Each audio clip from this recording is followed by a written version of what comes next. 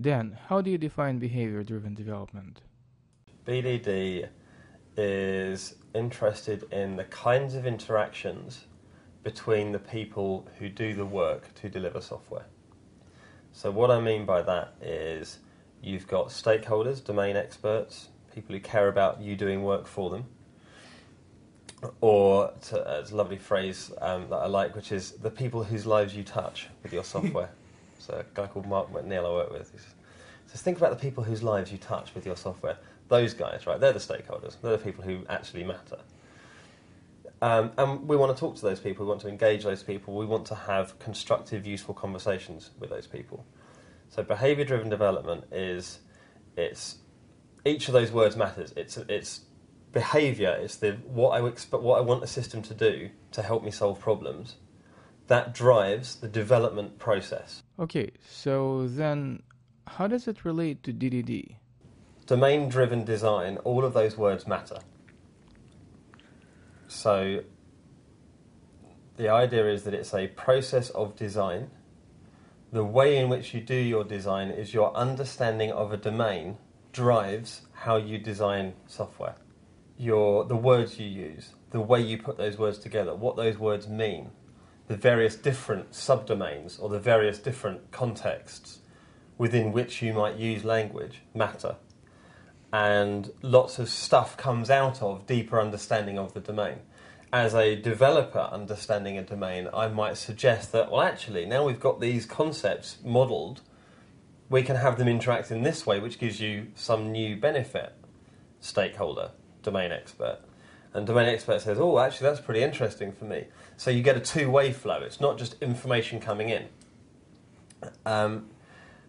BDD, the second D, or the rather last D, whatever, in BDD is development. It's behaviour-driven development. It's a process of writing software, of delivering a computer-based solution that solves the problem for you. So I see them as massively complementary. So behaviour-driven development says, once we understand our domain, once we know the kind of problems we're trying to solve, what would a system look like that was able to solve those problems? How would it behave? Now, trying to put domain-driven design and behaviour-driven development in any kind of linear relationship or subservient relationship is as unhelpful as saying we're going to do all of our design and analysis and then we're going to write some code. The two processes necessarily inform each other. I have to start with some understanding of my domain. That allows me to start having useful conversations around problems I might want to solve in that domain. I can't talk about the behaviour of a system unless I've already established a shared vocabulary to talk about the problem we're trying to even solve. Sometimes I write tests to discover the language I need to express a story, and in this case I call them scenarios. Then I even spell out TDD as test-driven design. Curiously, when I was reading about behavior-driven development, I noticed that you use the word scenario as well. Do we use it in the same way? For me, there are two levels of behaviour-driven development. One of them deals with scenarios, and we use the word scenarios. A scenario is an example of the entire system in action from the point of view of somebody who's using it. So it's user level, it's stakeholder level, it's in that vocabulary. Yeah. So the system, through some feature, delivers a benefit to somebody. And you can only get that benefit through some interface, by which I mean not a class interface, but a user interface. And a user interface might be graphical, it might be if you're support. I've been on support, and my interface to the system was the log files. So I'm actually a stakeholder who's also a developer. But that's my interaction with the system, is the log files. After the user interface, after you've got the code out that makes that screen or those log files, the mechanism for interaction, there's some code behind that delivers some benefit, something of value to the user interface. And that has some little features, some smaller features. It has some behaviour behind those features. And behind that is another piece of code that gives something of benefit to that bit of code. And then it's turtles all the way down. Right, and exactly. It's turtles all the way down. So a scenario is really useful because it gives you the word scenario. an example. You can talk about, give me an example of that, give me a scenario. You trying to turn around to somebody who is a user of the system, perhaps a non-technical person, and say, give me a use case. They'll be like, what? But you say, give me an example. What do you mean? Okay, well, given that you've already done this stuff, when you press this button, what happens? What do you want the outcome to be? Oh, well, if I've done this, I want this to happen. If I've done this, I want this to happen. Oh, so we now... actually, that's two examples. It's two different scenarios. So let's take the first of those. And there's a language there which you can use to discuss the behaviour of your system. When you get down into the lower levels of code, you can start talking about the behaviour of that code. And there's only one audience to discuss the behaviour of that code. We're all technical. We're all developers. So we don't need to worry so much about the benefit and the feature. We know what it is we want out of that code, but we still have the contexts and the events and the outcomes. We just use a shorthand form for it. So we'll put it all in one method and we'll the game should do something or other. When you say there's one audience for that code, at the sort of lower code level, if you like, I still want to be using the ubiquitous language of my domain. Absolutely. Because then my developers are going to be having useful conversations with my domain experts. Right. And we've seen this lovely emergent behaviour where if you get the words right all the way in, so in other words, if account means account, and if this was on my sort of recent experience, this was on an investment banking trading system.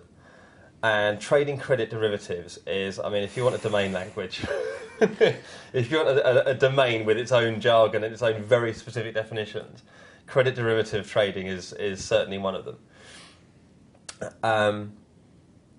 And so I had a pair of developers, and they were struggling with some really complex or complicated to them piece of functionality of how you price. I'll just throw in some words, and it doesn't matter if they don't make any sense. The point is that they don't make any sense unless you really know the domain.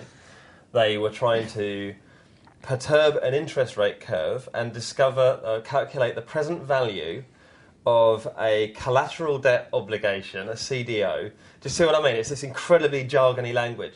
And they couldn't work out. They were struggling with how to work out the algorithm for doing this thing. And they're having this conversation, and one of the business analysts walked past, who's like a former trader, and they're saying, well, should this go here or should that? And he thought they were discussing how you price credit derivatives. And he said, no, it doesn't work like that. And he leant in, he grabbed a piece of paper, and he said, this is what you do. And they said, oh, fantastic. He's just given them the algorithm. Because they were all, literally, the language was ubiquitous. He didn't know they were talking about classes and objects in their system. And the answer he gave them was directly relevant to what they were doing because all the words he used had direct analogues in the code. Yeah, now that is enormous value. What we try and capture with these scenarios is, as some stakeholder, as someone who's interacting with the system, what are you trying to do? What are you trying to achieve by interacting with the system in your own language? And how might the system best support you achieving that? So having a strong domain language and having a strong shared understanding of this ubiquitous language is a necessary precondition for that being a useful conversation. But there's a second step, which is now if we structure that conversation. I mean, I think it was your phrase or someone's phrase recently that I heard over the last couple of days, which I loved, which was domain-driven design gives you the words, the vocabulary, and behaviour-driven development gives you it's the sentences you build with that. Yeah, it was you. So Vladimir, there we go.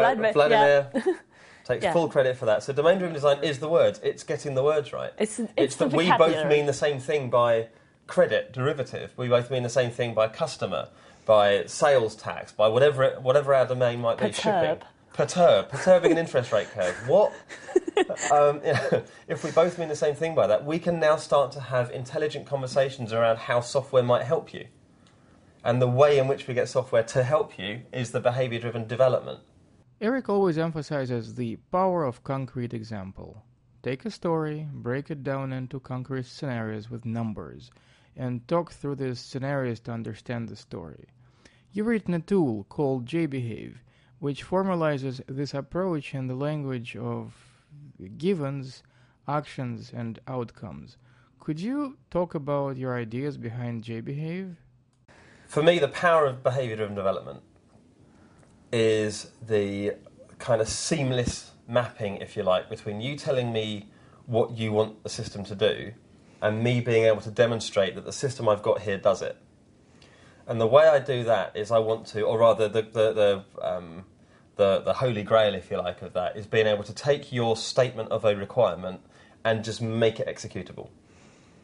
And the mapping phase we have with integration tests or functional tests or fit or those kind of, Selenium, these kind of automated testing frameworks is that I need to map what you told me about what you want the system to do to something where I can say, look, it does all these things. Is that what you meant? So where I want to get to is a seamless integration between your statement and the code. Yeah. So what JBehave gives you and what the BDD, the kind of automated BDD frameworks give you, so there's RSpec is the Ruby one, there's one in .NET called NBehave, is I can give you a fairly loose grammar.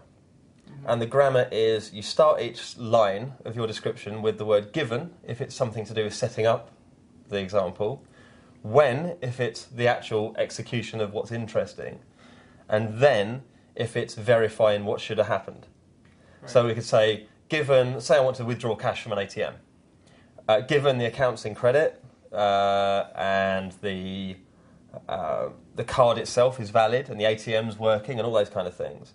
When I request $20, then I get $20, the card is returned, the account's debited $20.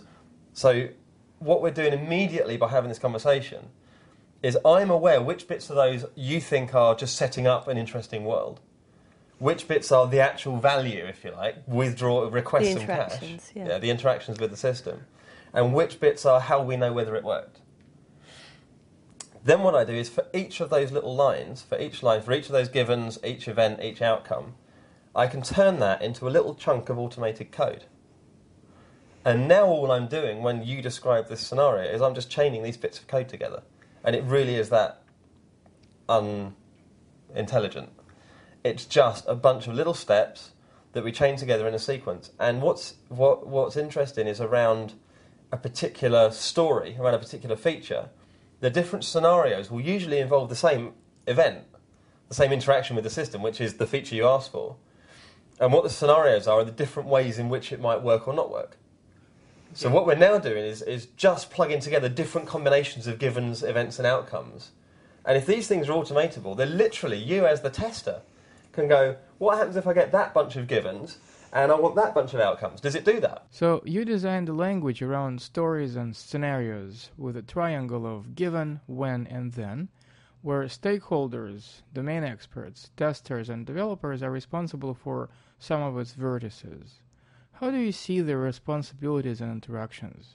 I thought for a long time BDD was about this story. We had this domain model for a feature for how work gets done, and it's not. BDD is actually about the sequence of interactions between the various people on my team and the stakeholders, and all these, as you say, I've got my stakeholders, my users, my testers, my developers, my analysts, all these different people involved in getting work done.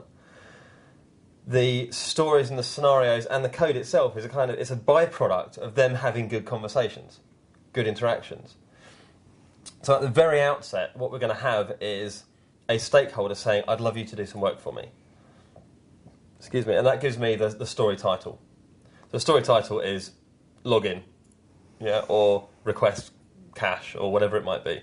That's the problem I've got at the moment is right now I can't withdraw cash. So the feature I'd like is the ability to withdraw cash so that I don't have to queue up at the desk. Yeah. So now I've got and that's a conversation typically between my stakeholder and my business analyst, because the business analyst isn't the guy who says this is what you click on and this is how it works, right? Or the guy who puts together the domain glossary thing. Yeah. The business analyst is the person who's an expert at helping the stakeholder articulate what it is they want. Okay. The analyst necessarily thinks in abstract terms. They think in terms of, I want to withdraw cash, I want to move money around, I want to book a trade, I want to buy something, whatever it is. They then talk to a tester, and the tester's world is much more concrete. The tester's like, well, what does withdraw cash mean? if I've got $100 and I withdraw $20, how many dollars do I have in my pocket and how many dollars do I have left? That's the testing world, yeah? Is I want to map this abstract desire that you have to do something to a concrete statement of whether I can do it or not. Mm-hmm. So there's like a second stage now. So the first stage is let's identify who the stakeholder is, what they want and why they want it. That's my story narrative. At that point, we need to understand what done looks like. Yeah, so a lot of the disconnects in terms of software delivery are that the stakeholders and the developers had a different understanding of what done was going to look like. And it's different from incompleteness. So the stakeholder says, but it doesn't do currency conversion, or but what do you mean? No, that's not done, go and do some more work. Or the opposite, which is, how come it's taking you so long? Well, we're getting it to do this, and we're getting it to do that, and we can have it in any colour you like. And I didn't want that, I just wanted to solve this really simple problem. Well, you didn't tell us that, you told us you wanted, so you've got these two worlds, yeah.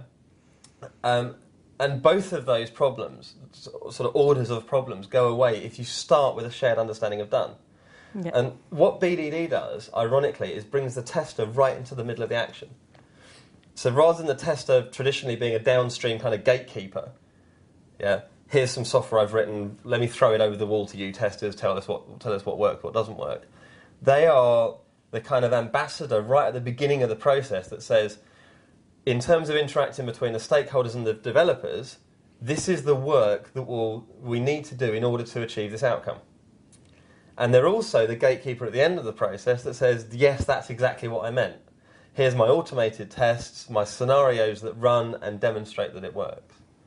So the tester suddenly becomes this really critical person in your process, which is a bit ironic given that BDD started as an exercise to remove the word test.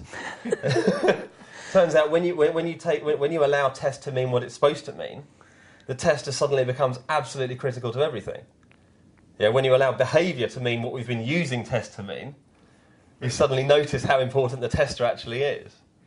Let's go back to what you said about BDD being the exercise to remove the word test.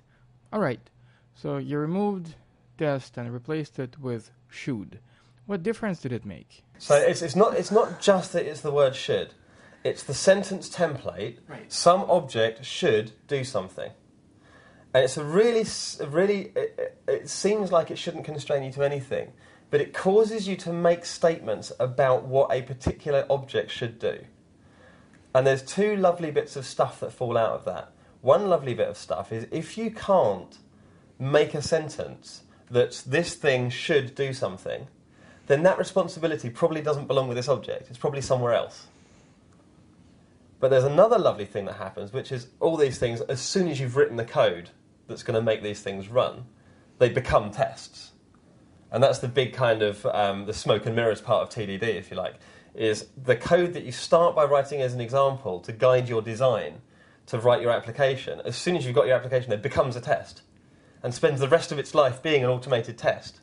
So it's really easy to confuse it with being a test when you first wrote it. It's not just a test, though. It's also documentation. So if I want to know how my game behaves, I'm finding this increasingly on my current project where all of our tests, start, test, should do something or other. People are increasingly, when they come to look at a class for the first time, not going to the class itself, but to the descriptions of its behaviour, to the tests. And going, what should this thing do? Does it do what I want it to, or do I need to add something more? And the word should, we had the big argument right down very, very early days of BDD about whether it should be will do something or other. We've got this whole RFC vocabulary about will, must, should and shall and all that. No. So, and we had, I prefer must. Should is all a bit fluffy, right? It must do this, and if it ever doesn't do this. I like should at a humanistic level. I like people to read the word, this should behave in this way, because it allows them to think, should it? It allows them to question that premise. Yeah. If it's must, I see must, and I'm like, oh, that's a rule. Someone put that there for a reason. I'm not allowed, I feel at some sort of basic level, I'm not allowed to challenge must. But if I see this thing, should report true when empty, should it? Oh no, that's because when we used to have empty lists, we used to, no, it shouldn't, that's rubbish. Yeah? I'm allowed to have an opinion about it, because it's only should. I've actually had conversations with developers where I've gone, they've said, well, it doesn't do that anymore, so how do we change the test? I said, well, OK, what does the test say? It says test should do that. Well, should it do that? Well, no, not anymore. Well, delete it then. And if that was a sentence in a spec, that it should do something, and it's or it must was do. it must do, and it was a Will Word do. document.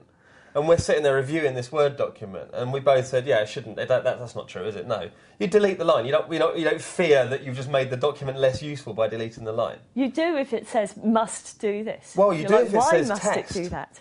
Right? If I delete a test from my code base, I've reduced the quality of my code. I now have fewer tests testing my code. See how the whole vocabulary of testing makes me think differently. If I've got two conflicting sentences about describing some behaviour, this one says it should do this one says it should do that, and I know that one's true, I delete that one. In BDD, the stuff we're writing, these examples, these scenarios, they're documentation. They happen to be documentation written in such a way that I can press a button and they run. So they're self-verifying documentation. But in the same way as any other kind of documentation, they represent my understanding of a system. On different levels. And they represent my understanding of a system in the language of a domain. So in the same way that I would evolve my documentation as my domain understanding evolves, it's perfectly appropriate to evolve my behaviours, evolve my examples, evolve the kind of stuff I've got at that level as my understanding of the domain evolves. All right, so in the beginning of our conversation, you said that BDD and DDD are massively complementary. How do they complement each other? How does it work? If you imagine this kind of bubble that is my application, now there's a bunch of ways that I might go and fill that bubble that is my application. We've got the kind of the various schools of top-down, which is I assume it's one big bubble and I break it into smaller bubbles and bubbles down to bits of code I can write. I do bottom-up, which is I probably start with a bunch of frameworks and a bunch of architects, and I end up with some stuff that hopefully solves the problem. Then we've got outside in, which is where BDD sits, which is I use the language of the domain and conversations with the various stakeholders to understand the outermost objects, the outermost domain concepts that are going to make sense to you, whether it be, a ship and a route and a whatever else, or whether it's an account and a balance transfer, those things. And then I'm going to work inwards from those. Now, what BDD gives you is the domain language for specifying the outside of that onion. So it says, here are the scenarios, here's the givens, the way I set up the world that's going to exercise this application. Here's the event, here's the interaction with the application, here's the outcomes, here's the way I verify that the application did what it's supposed to do. One step in, one layer in from that, if you like, is that so you've got the outside world looking in at the application is BDD. The inside world looking out is the domain. It's domain driven. Yeah. All of these concepts on the outermost inner edge, trying to describe something without a picture. So the inside of the shell of the onion is all domain terms. It's all domain expert type domain terms. It's all ubiquitous language terms. The way in which I constrain my application, what it does, what it doesn't do, what I care about, what I don't care about, is in a specific separate domain language, which is scenarios, stories, stakeholders, features, outcomes, givens, all of that stuff. Behaviour. And BDD has its own little domain language that says, here's how I constrain the onion. Here's how I know what done looks like. Here's how I don't go and write a bunch of other things I don't care about. Or here's how I avoid not doing stuff that I should have cared about. Mm-hmm. Yeah. So there's at least, I'm starting to realise now, there's at least 3 different domains at play here. There's the domain as in DDD. There's the domain as in the domain experts wanting to move ships around the world. There's the domain of software development itself, which is I have stories and scenarios and stakeholders and some other things beginning with S, right? And there's the domain of interacting with a software application. So there's a browser or a UI or whatever it is. And what I want to do is have useful conversations about how those 3 domains get work done. how can I define a software system, how can I describe a software system that will usefully help me plan better shipping routes through a web-based interface than another system I could write. I just moved through 3 domains in that sentence. I moved through domains of web, software development, and shipping. What BDD does in conjunction with DDD is allows me to have useful conversations fluidly through those 3 domains. What we have when we're trying to understand a domain and write software to help people get work done is a system moving between those various domains. And each iteration, if you like, each pass through each of those domains gives me more information, gives me more texture, gives me more detail about those domains. So understanding the kinds of problems I could solve with software allows me to think about the problems that it's possible to solve with software, that allows me to think about competitive advantage in my domain. And the competitive advantage might come from developers because they now have a deeper understanding of the domain because they're talking to domain experts. But domain experts are getting more of the art of the possible by seeing software coming out of a process which is behaviour driven. So they say, well, I didn't even realise that was possible. Given we can do that, could we do this mad thing? And the mad thing, it turns out, is really easy if you're a developer, because that's just that thing with a bit of that thrown in. Only domain-driven design can tell me where I should or shouldn't be focusing my efforts. That's the kind of outermost shell, if you like. That's the world I operate in. Once I've determined that some kind of computer system might help me, I need a way of getting, to use the Mary Poppendieck term, from concept to cash. I need to get from an idea of some outcome I want to a production software system making me money or saving me money or doing whatever it's doing. The way in which I get to that is behaviour-driven development. It's the series of conversations, interactions, ways in which I express my domain desires as functioning software. But that is a necessarily iterative and necessarily learning process.